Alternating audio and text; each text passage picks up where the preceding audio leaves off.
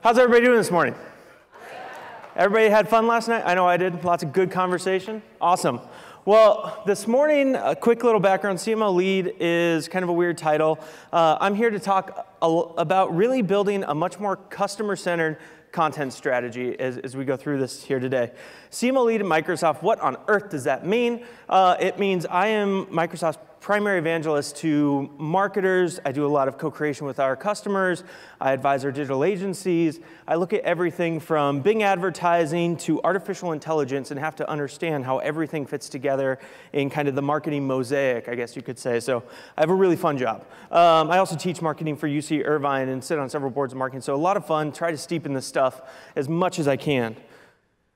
I wanted to start with my personal philosophy when it comes to marketing, that every single touch point with a customer is marketing. The reason I say that is from the first time that they hear about your product through word of mouth, or they see an ad, or they see your content, it goes all the way through to the sales cycle, and was there friction, and how easy was that, to the onboarding, and what was their time to value, and did they actually get activated and start to realize value with your products, to if there's a problem. And all of those impact whether or not they're going to talk about your brand in a positive or negative light, and whether or not they're going to recommend it. And so we as marketers have a unique perspective of being able to step up and own that end-to-end journey. It doesn't just stop at lead generation. Why is this important? Why am I kind of a customer experience advocate, crusader, whatever you want to call it? It's because it's becoming a real core differentiator for brands. There have been several studies coming out here that customer experience is going to become a core differentiator, either what people are perceiving your customer experience to be, or what they've actually experienced it as and they're telling other people about. It's actually becoming, it's going to overtake price and product as a key brand differentiator for companies here in the next couple years. So if you're not already thinking about it, then get started today. I have a quick question. Quick raise of hands. How many of you have taken your end-to-end customer journey? I've got maybe 5, 6 hands in the room. Point, right? Just look at that right there. How many of you with the hands up have taken it in the last 3 months? I got 1, 2, 3. Okay, so it's really important, and why I'm here today to bring a little bit of a marketing intervention. We say customer experience is so important, yet almost no one has gone through theirs as we look at that. Why is this important? Why are we looking at this? When's the last time you had a bad customer experience? I had one flying out here, right? Airlines are notorious for that. And why is this so important? It's because we all still suck at customer experience. Right? We have so much data that's supposed to make us good at this, right? You've got email, you've got social, you've got predictive, you've got intent, you've got all these data points, yet we still suck at customer experience. There's all these tools, right, and I'm waiting for the next one of these to come out here soon, right, that are supposed to help us with our marketing. Yet, every time we add a new tool, we add more data, we add more silos, and that leads to dashboards. And we've all done that, right? Dashboards lead to analysts, which lead to cost, which still has not worked.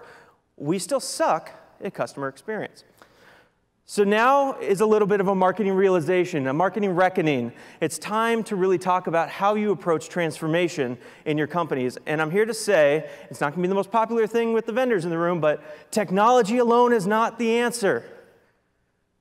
Transformation is part technology. You've got to get your processes dialed in on that, and part culture. If you don't have these 3 things, you will fail. And the problem with us as marketers is we have shiny object syndrome. Right? We're always looking for that next silver bullet. First it was pay-per-click, then it was SEO. It's just got to be #1 on Google, right? The Microsoft guy said Google. Then it was email marketing, right? And then marketing automation. And these were all the things we were chasing. Then it was content marketing. Content is king. Now we're at account-based marketing, right? You've heard more than you're probably throwing up because you've heard it so much at this conference, right? And then predictive and intent, right? These are all the next thing that you need to solve your problems. These are all legitimate strategies. These are all legitimate tactics. But one of our problems is we need to mature in where we are today with the tools that we have and realize the value that we have behind that and focus on customer experience. There is no core silver bullet that's going to solve all of your problems. So getting into kind of where we're headed with the journey, I wanted to start with kind of a fundamental question. What is that journey as we go through it? A lot of us have a product-centric view of the world as we look at these with our companies, right? Most of us have a funnel in some way, shape, or form as we go through this. We at Microsoft, we've adopted a couple of serious decisions frameworks as well, and you can find a lot of these great solutions that are out there, different customer journeys as they go through these different items here, right? But you define your process where somebody is today. I'm going to hit them with challenger marketing, whatever it is, right? And I'm going to go through and I'm going to move them down this funnel. But the problem is the journey's changed. The journey has gotten a lot bigger than we think it has, right? We now have things like in-product social and onboarding content that we as marketers need to look at. We need to think about key activation points as we're going through that. There's chatbots, right? This is going to be an incredible new wave of brand interaction that we need to be thinking about as marketers. These chatbots have an incredible ability to understand the questions our customers are asking, search the biggest knowledge databases in the world that our companies have, and return an answer that actually makes sense. Like, this is going to become a core way that we have to start thinking about this as a touch point in our journey. Right? We've got these new sales technologies coming out there like Sales Navigator and all these other ones that are coming out to the forefront. And when is the right time to interject that into the customer journey? What's the right time to have that sales team reach out, and with what content in that context? Right? We have AI coming on this. How many of you guys know about Tay? Okay, good. All right, so Tay is a Microsoft research project. Tay, a little background, is a Twitter AI bot that was basically persona to be a 13-year-old girl who'd never really seen the world. So Tay came to Twitter, and Tay was really sweet. And then Twitter got a hold of Tay. This is the nicest thing I could find. Tay became a Hitler-loving, bigoted, swearing, artificial intelligent bot, and Tay's offline. Right? But I say this because AI is very much so becoming a reality we're going to start facing more and more in the next coming years. Not a silver bullet again, but something we need to be thinking about in context of where and when do we want these touch points to engage with our customers as we go through that.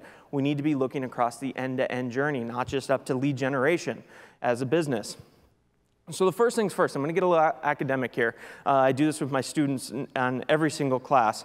Who is my customer? It's a really fundamental question, but I'm amazed by how many people don't actually know the answer to that as we go through it. And so one of the first things I make all my students do is really zeroing in on who your customer is, and we typically approach this through personas. Now, some of you are like, oh, personas, that's so old school.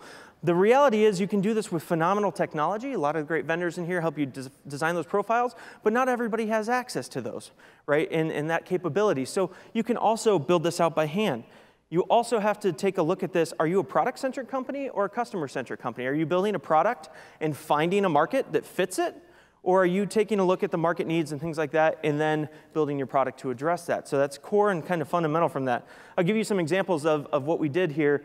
Some of the work we were doing at Microsoft was looking at, as we were targeting marketers, a lot of you guys target marketers with what you're doing. And, oh, I sell to marketers. That's my persona. No, the marketing department's huge, right? And you have to zero in on this and start to really understand all these different people and how they fit together. And that can quickly get overwhelming. So we took it and we said, okay, what are those core functions, those dark blue areas in there? And then we zeroed in. And I'm not going to spend a ton of time on how to build a great persona because there were great courses and sessions on that. But we went through and really zeroed in on things like what are their responsibilities? Where do they fit into the hierarchy of the entire organization that I'm selling into? What are their challenges? And not only what are their challenges for the business, what are their challenges as a person? Is it, if I don't get this answer, I'm going to lose my job. I want to get promoted. I want to be home by 6 p.m. so I can have dinner with my family more regularly. What are those things that motivate them to push forward? And we look at things like conversation starters and purchasing insights. And then the most important thing that's part of this persona process that a lot of us skip is looking at, now that I know who this individual is, where on earth do they go to get their content? Where do they read?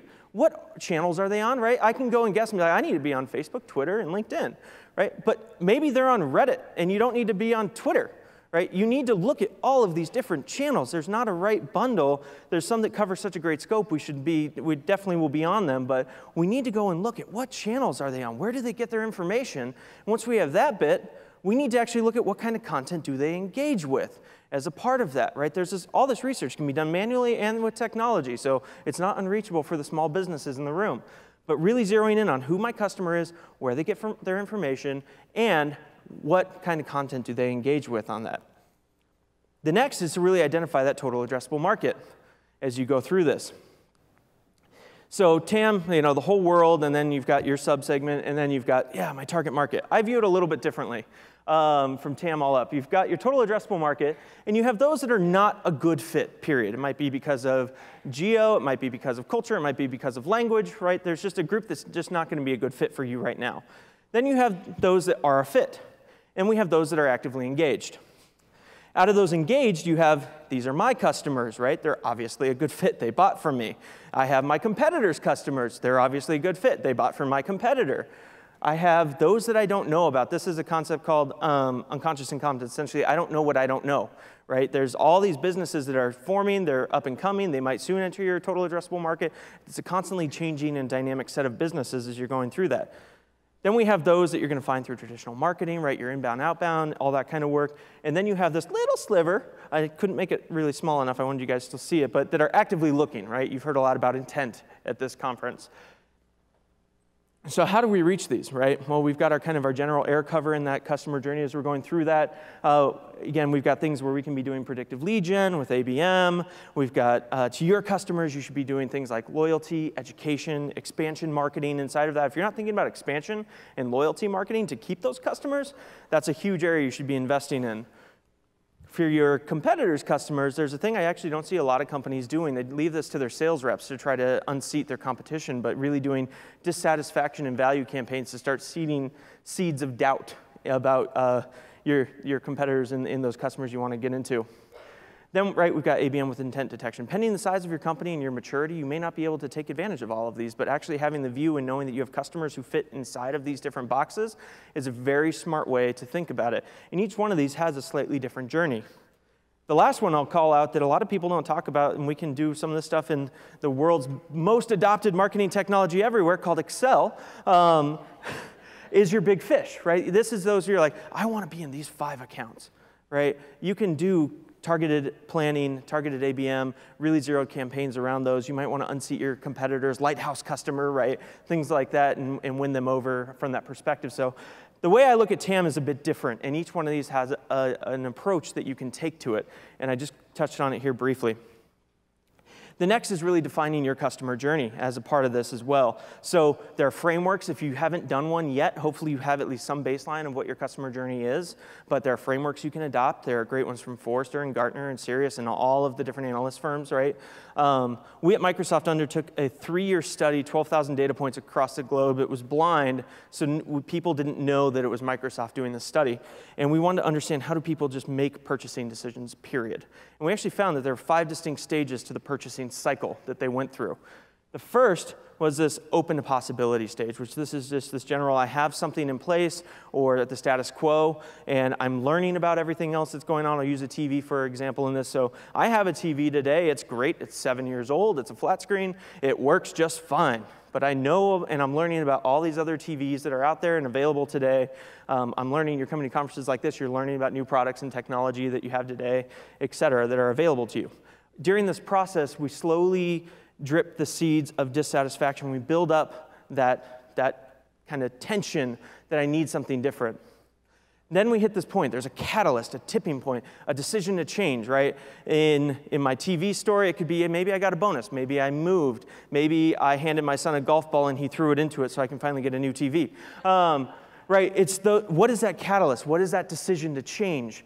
That it's a core signal that you need to be able to identify. And in our world, it can be things like a leadership change. It can be, was there an uptick or a downtick in the market, right? There's all kinds of different things that can drive that catalyst right there. Then you get into the evaluate, and this is where that inbound content, education, nurture, all this stuff is so important because you're evaluating all the different aspects of what's available. Then we get to shopping, which is where I'm really zeroed in on my last couple choices. And this is actually where things like your sales and how they show up and the friction and how difficult it actually is to give you my money comes into this process here. And the last is experiencing. But experiencing, yes, it's your experience with the product and onboarding, but actually what it comes down to is what does your peer group and community say about your decision? Right? Anybody actually know what a Daewoo is? I might be dating myself a little bit on that. It's kind of the idea of if you bought a Daewoo versus a Toyota. If you buy a Daewoo and it breaks down, your friend's like, yeah, what'd you expect? That's a terrible car, right? Versus if you buy a Toyota and it breaks down, people groan with you. Man, you made a smart decision. That shouldn't have happened, right? And we see this even in this world, right? There's MarTech that you will purchase that you would never get in trouble for, you'll never get fired for, because it's kind of the standard, right? Versus there's that net new stuff that you might be taking a risk on, and what's your peer group going to say if it doesn't work? So that experiencing is that feedback to us as we go through that. This is one we also use at Microsoft, another serious one here, just where we map the persona to the journey and then map content over it. This is something you definitely should do with whatever framework you have, but taking your personas, overlaying it with the journey, taking your existing content that you have today and flowing through that. I wanted to talk kind of some about these different stages as well that we're going through on this journey when we're really trying to get more customer-centric. We have kind of ground cover, air cover. I've heard it called 100 different things. But essentially, this is hitting on that open to possibility stage, right? This is where you're educating people before they know they have a need that's going on, right? This is social. We're doing stunts. I view this kind of like trolling as we're going through this, but not that kind. This kind of trolling as we go through that, right? I might pick up a couple things behind me as I'm going through, but this is just that general awareness, putting seeds of doubt, of dissatisfaction, right? Those kinds of things. This is where we see stunts like we're seeing with Snapchat right now. With us, we landed Santa Claus on Virgin Atlantic's new Dreamliner, right? Things to drive PR, just awareness, general pickup. Swag is actually a big thing in this category, but like things like backpacks, every brand impression you get, a big thing I'm a fan of and I push on my sales team is like laptop screens, because every time you're up talking, right, that's a brand impression. Every time they're at a coffee shop, that's a brand impression, right? So these kinds of things where we're targeting people. Then we have advertising, right? We got AdWords, Google AdWords. We've got predictive advertising, right? New thing, ooh. But also we can run dissatisfaction campaigns. And we can also do ABM targeted advertising. So where does this fit into the journey? And how do we really insert that so that it's adding value as we go through these different processes? Then we have conversion content and retargeting is another big part we have to plug into this journey and think about how we do it in an honest way. I got a couple examples here. So we have two core content methodologies we adopted at Microsoft. The first is a concept called Big Rock, which is from Jason Miller, LinkedIn, former Marketo guy. And it's the idea that you build one big piece of content, and then you subdivide it into a bunch of little pieces, and you use that to fuel everything into your gated content on this. So we built out these e-magazines. They have infographics. They break into a bunch of different articles. We gate the big, deeper pieces on that. We call them deep dives. And we designed it as a magazine, so you're not going to read the whole thing. You're going to read what's interesting. But because I can tell what you're reading and what articles you're highlighting, I can actually tell what you're interested in and what products and nurture, et cetera, I should follow up with you on, because the magazine gives me that perspective into everything that I can potentially offer to you. The big thing on this, too, though, is every piece of content, and I'm a firm believer of this, everything that we do in content marketing should deliver value. If you read a piece of content and you don't buy my product, you should still leave a better person and better educated than you did before you read that piece of content, right? I feel like we as marketers are often kind of seen as a cheap salesman. We're kind of like, yeah, I really want you to do this action, right? And that's not honest. That's not authentic. That's not delivering value, and your customers can tell when that's what you're trying to do. The other model that we take is this concept of earthquakes, where we have these big epicenter pieces of content, and we have kind of these vibrations that go in, and then we have our aftershock from that, which is our nurture and demand and things like that. This was a digital assessment we did with retargeting to a report if somebody didn't convert on that side, and how would we drive it from advertising to all the different blogs, how we plugged in our social selling and how that was going to feed into that as well, and then our advertising and kind of pulling out and then once they converted, we looked at it and we had different nurture routes of based on your company type and what you said in the report. You might just get a direct proposal, you might go to tele, you might go to your account manager, depending on the size of account, because we work with a lot of big different companies across the globe. The other big piece that a lot of people are not taking a look at in context of their journey right now is things like personalization and real-time personalization, right? We have all this phenomenal data in the world around us, right? We have industry, we've got location, we've got their digital behavior. You guys have heard a lot about this. And we can do real-time personalization now in web, in email, in social. Our bots and AI can start to do those kinds of things. When people come to our sites and start to engage with us, it can be automatically learning and prompting them with content based on their behavior. And I'm finding a lot of companies haven't even really started to scratch the surface on this, and yet they're looking for that next shiny object. Right? Even though this is something that you can start doing today in context of that, a lot of great vendors can help with that. And even so, you can do some very simple aspects on that as well, even around your nurture marketing, where you really should be looking at personalization and branching. on this as well. I know for some of you, you're like, that was like, I'm already doing that. I've been doing that for 5 years. You'd be amazed how many people are still using their Marketo, Eloquent, advanced marketing automation system just to do a newsletter blast every month, and that's about it. Or they'll have a linear nurture stream, and that's it, right? And they're not taking full advantage of the investment that they've made, and their customers are suffering because of it. This is an example of one. So based on the content you converted on, we would then drip you into an email based on how you engaged with that. We would then branch you into different pieces, and then you'd get different, again, each based on your behavior, you'd get a different piece of content or a different email follow-up piece. And by the end, I could tell exactly what you were interested in and who I should connect you with to sell to because of the behavior that you were taking. But I gave you the opportunity, and everything that you got was educating you and helping to convince you that you needed what we were eventually going to target you with. I have a little bit of a challenge for those of you in the room. If you have not started, if your only personalization is Dear Jeff in your emails, or if you haven't even done simple image kind of personalization based on industry, based on location, whatever's important for your company, right? We have IP address and all kinds of stuff. We can detect that. Or have simple paragraphs that you swap out based on for personalization, just very simple, like have 5. Have 5 images and 5 paragraphs that you swap out, and the bulk of it can all be the same. Take your training wheels off, people, right? Deliver the value to your customers that they need. You might get some scratches along the way, but once you take them off, you're never going to go back. And your customers are going to love you for it because you're not going to get this standard kind of BS that we're getting today from a lot of companies that are out there. So take your training wheels off. Last kind of piece, and I'm not going to go deep on this, is this account-based marketing bit. And I view this as kind of there's 4 key account-based marketing strategies that you can take. The first is that plan, right? Those big fish that I want to go after. I'm going to build a big executing plan around them. I've got the expansion marketing in my existing customers and how I'm going to expand inside of them, and what does that look like? That might be loyalty. For us, it's driving DAU and MAU, daily active users, monthly active users. If you're SaaS, that's absolutely important. Another big piece that we look at on expansion are finding those key activation points that tells me somebody's not going to churn as a part of that. Right, you've got that finding the people I don't know about yet, that predictive lead generation side, and then the opportunistic is one that I bring up as well, because it's something that small companies can do with simple reverse IP lookup that they're getting through their marketing automation system, right? I can see potentially who the company is without them converting. Well, now I can actually go do some work in that big, shiny MarTech tool called Excel and start building a quick plan around that to start to execute on as well. So these are all kind of things. I'm happy to go deep with anybody who wants to talk on these more. So putting this all together for you. The first, go through your customer journey. There were like 10 hands that went up when I asked that question. I basically demand that the customers who come into our executive briefing center, I ask them that same question, and before we start any project, I make them go through their customer journey. I do this with my students too.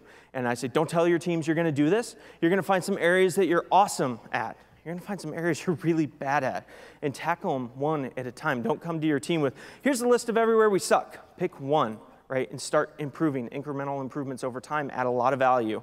List out those key personas that your company targets and really get into it. Where do they find their information? What content do they actually interact with? Then map out those existing touch points and your content that overlays on them, right? So that kind of, here's my persona, here's my customer journey, here's the content that I have that goes through that.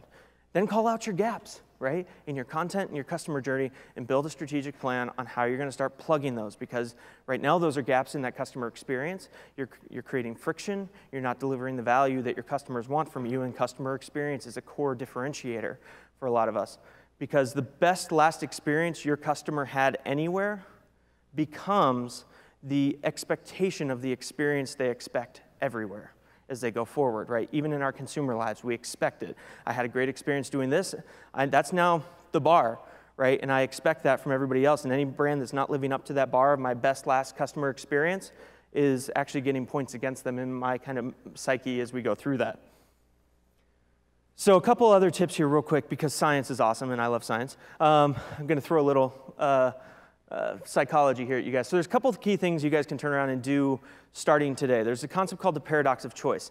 And I'll use jam as an example. There was a study done, basically, there's a bunch of jam on one end cap and 3 choices of jam on a different end cap. While the bunch of jam got a bunch more traffic, had way less purchasing and conversion rates around that, because people's psyche is overwhelmed by the volume of choices that they had, and it was overwhelmed them, and it was easier to not make a choice and walk away. versus if you presented them with fewer choices, they would actually purchase more. It had less traffic, but higher conversion rate. So simple thing you can be doing to help your customers' brains not be on overload is simplify your process and the choices that you're presenting to them. Make it easy. Another one called the default effect. We as human beings, the vast majority of us are what we call satisficing people. We look for the best value with the least amount of risk. Which is kind of that aspect of that experiencing, right? What's my peer group going to say about my choices and decision? That feeds into this default effect concept, which is essentially looking at how I assume whatever the default is what everybody does. So that's a safe choice, right? This is why if you have an auto opt-in when the box is checked, you see huge signups on your emails, versus if they have to check it to opt in, then they assume most people don't check it. But you can apply this in things like the services that you're bundling into your packages. If you have them that they need to opt out of those services, we see this also as when you do like good, better, best, and this one's the most popular, you're helping people see what the default is. It's a key psychological principle that we can really take as we go through these different pieces here. And the last is the forgetting curve. And there's a study I really want to do around this a bit more, but we can start with this as a fundamental piece, which is the idea that after we're exposed to a concept, and you'll see it at this conference as well, after about 3 days, that drops off our brain. And so the idea of the forgetting curve is that you want to be in front of your customers in some way, shape, or form, even your existing customers and your prospects, at least once every 3 days as you're going through that. And so you want to stay that top of mind, especially as you're going through a sales cycle and things like that, which is why it's pivotal for marketing to be tied in with sales and actually know where the customer is in that sales journey so that you can continue dripping and feeding content to make sure you're staying top of mind. That could be simply an ad impression. That could be an email, right? There's lots of different ways to get in front of somebody without it being intrusive and seen as spam. But that's a core piece as well to stay top of mind as you're going through that. My last call out and challenge here to you all today is to be fearlessly authentic in your content. It used to be that every company knew its why. You knew why you were in business. You knew your mission statement, and that was just something you expected out of everybody, and everybody was doing it. But now it's actually become a differentiator to be honest and authentic to our brands, to actually say the reason we're doing what we're doing to help companies and why our products are great. Because when we start with our why and we find our why, we actually know kind of our purpose and why we want to move everything forward as a part of that. I've got a couple examples here I'd love to show you. You don't look like you're from around here.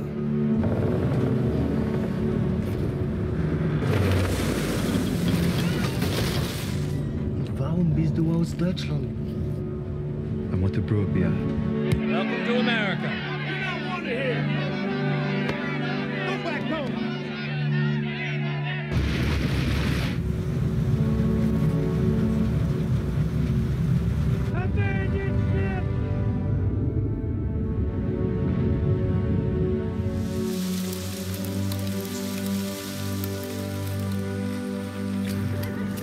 Welcome to St. Louis, son.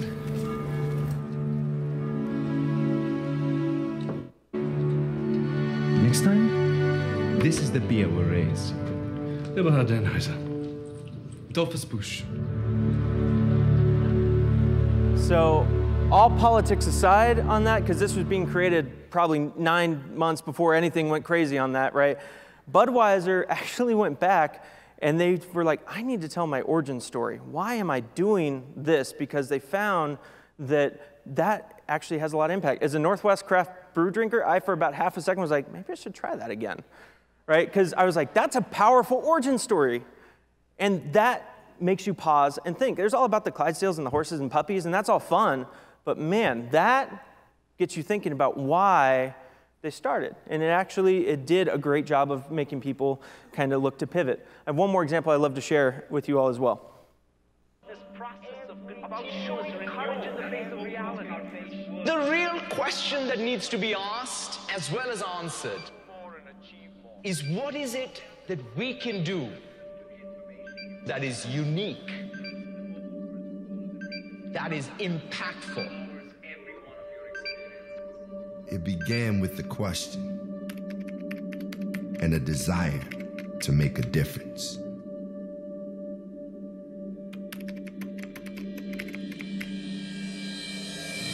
Can you hear me talking? What we do impacts each and every one of us.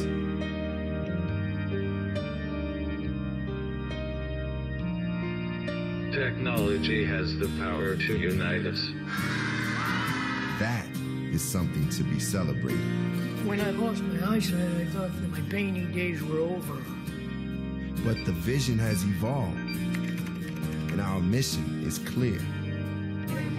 We are going to empower every individual and every organization to do more. I built a computer and I opened a fridge with a Lego.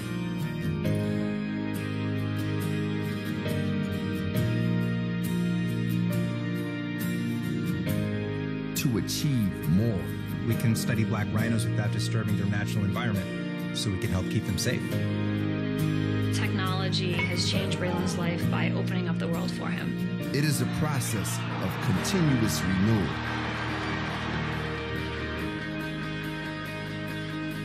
It is about looking forward.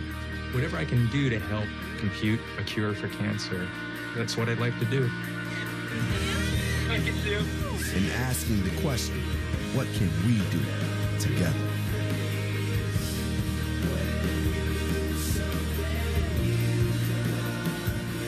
There is no limit to how far we can go. If you dream big enough and believe in your dreams, you can make it happen. Lights will guide you home.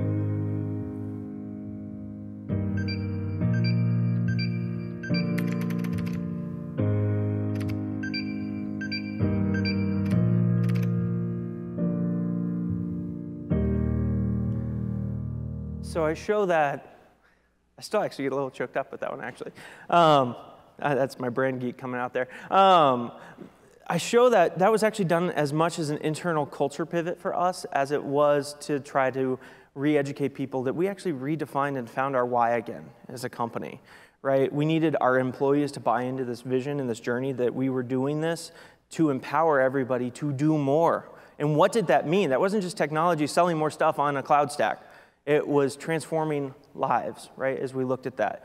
Authentic content, if the one thing you take away from this entire talk, find your why, because authentic content and being authentic to who you are as a brand is the most powerful marketing that you can give to your customers and make a better journey, right? We saw the incredible video here as a piece of content that told the story of why this organization exists, right? We find that out, and that's the stuff that moves us to action. It actually takes advantage of a psychological principle around emotion and building memories with people as well, but it all comes down to being honest and authentic. So my last challenge to you all is be fearlessly authentic as you move forward and think about your content.